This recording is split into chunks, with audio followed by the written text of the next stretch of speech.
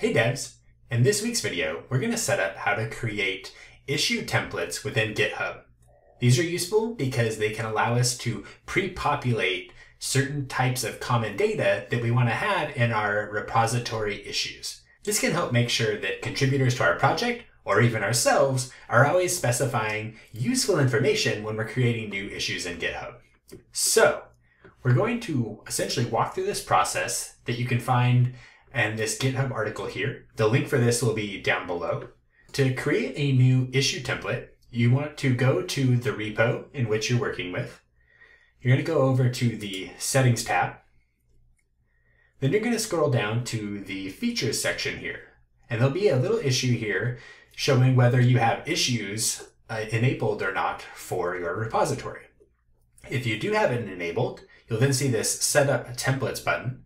If we then click that, we'll be brought to kind of this template creation screen here, and we can create a drop-down, and you'll see that we have several options. We have a bug report standard template, a feature request standard template, and then a blank custom template, which we can customize for whatever other types of issues we want.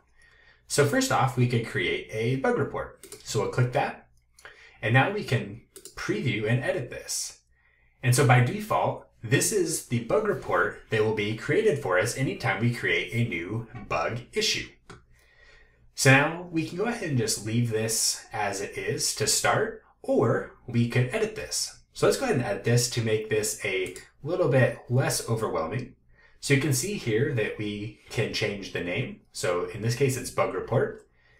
We can change kind of the description.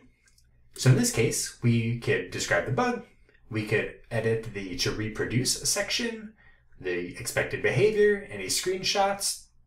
In this case, this project is for mobile devices. So we'll go ahead and remove this desktop section. And then I'll leave this info here for a smartphone relating to device, OS, browser. Won't be as useful here, but OS version certainly will be. And then I kind of like this section at the bottom for any additional context. So we go ahead and leave that as is. And then you could also suggest a default title here, and you could even add labels. So in this case, I'll go ahead and add the bug label by default so that any issue created with the bug report template will also be labeled as a bug. So now we go ahead and click Close Preview. Now, let's say we want to come in and create a feature request. So same thing, we'll select feature request, and we can come in here and preview this. And so now if we go to edit again, you'll see kind of the default information here. Is your feature request related to a problem? You can describe, we'll go ahead and leave that. Describe the solution you'd like to see, we'll leave that. Describe any alternatives, we'll leave that. Additional context, okay, that sounds pretty good. We'll go ahead and leave that as is. And then once again, we could come down here for the labels.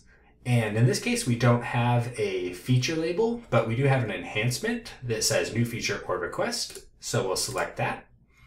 And then once again, we'll click Close Preview. Now let's see what it's like to create a custom template. So in this case, I'll create custom template and preview and edit.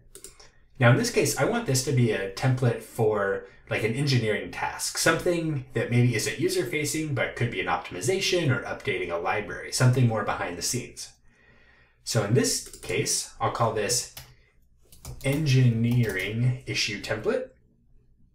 And we'll say an engineering task.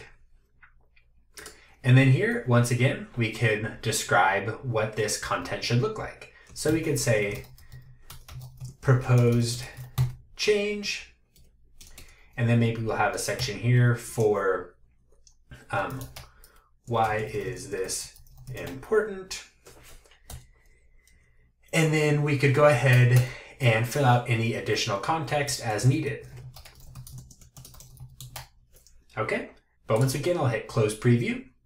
And so now, to go ahead and save these to our repository, we can come over here and click Propose Changes.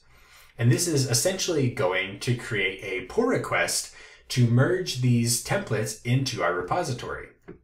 So right here, we have our commit message, which is update issue templates. I'm going to go ahead and leave that as is. I'm going to leave a more useful comment here. adds issue templates for bugs, feature requests, and engineering tasks. And then in this case, I'll create a new branch for this rather than committing directly to master.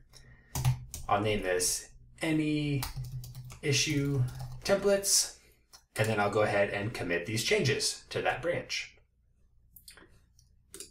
So now I have this pull request, and if you come over here to the files changed, and we look at the files, we'll now see that we have 3 new files added to this repository. We have one for bug report, one for engineering issue template, and another for feature request. Now notice that these are all markdown files, so you can edit them just like you would your README or a pull request template.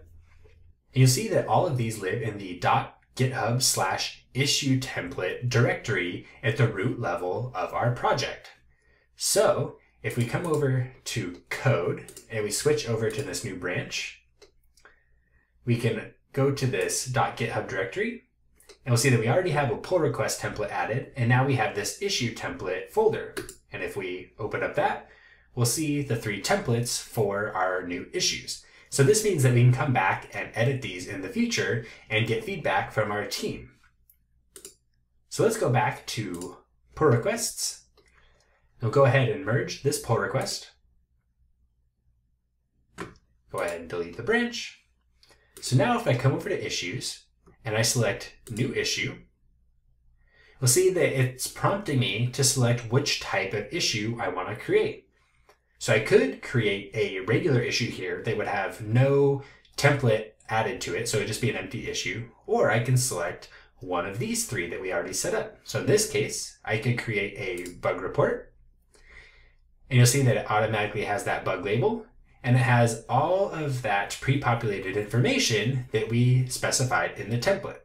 So this is where we can now avoid having to remember all of this information, and we can direct our users, our product managers, our designers, whoever has access to this repository towards specifying the correct type of information and any additional context needed. So this can really help improve the quality of our issues, make it easier to track these issues and understand what we're trying to fix or build. So that's how you set up issue templates for your GitHub repositories. Hopefully you'll try this out. If you have a issue template that you find particularly useful, share it down below or on social media. I'd love to see what types of templates other people are using within their projects. Until next time, devs.